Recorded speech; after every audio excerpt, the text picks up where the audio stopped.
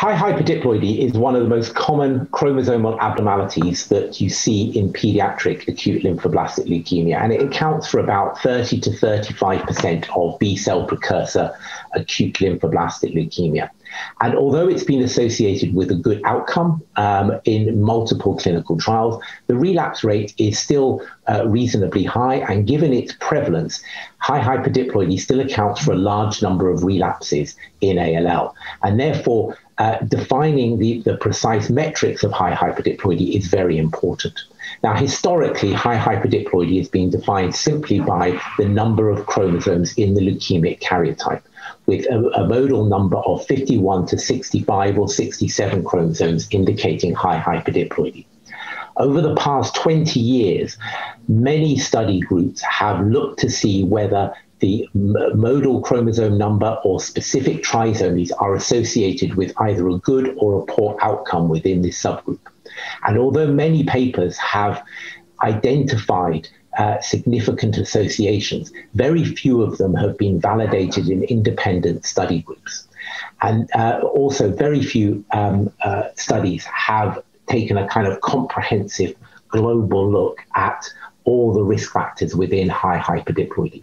And this is what we did in this study. We used two large contemporary serial clinical trials based in the UK and analyzed all existing and potential risk factors within high hyperdiploidy.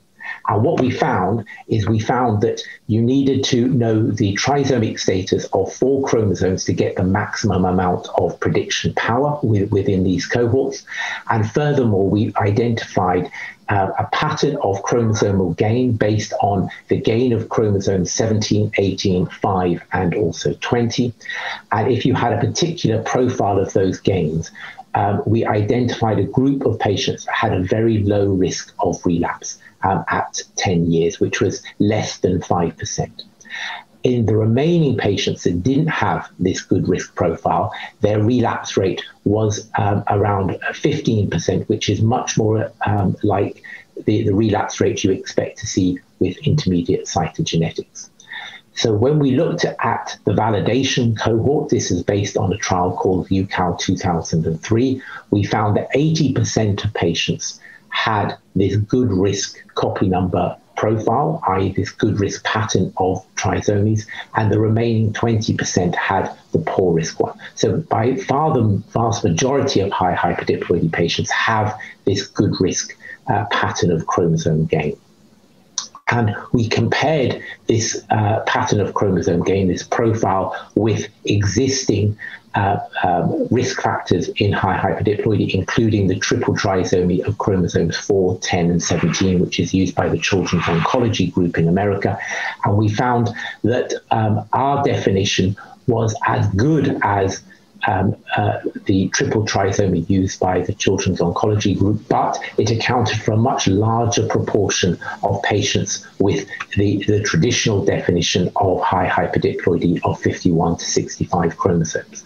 So going forward, we feel that our new definition of high hyperdiploidy based around the gain, the trisomic status of these 4 chromosomes is a much more powerful way of identifying a large group of pediatric ALL patients that could be considered for treatment de-escalation.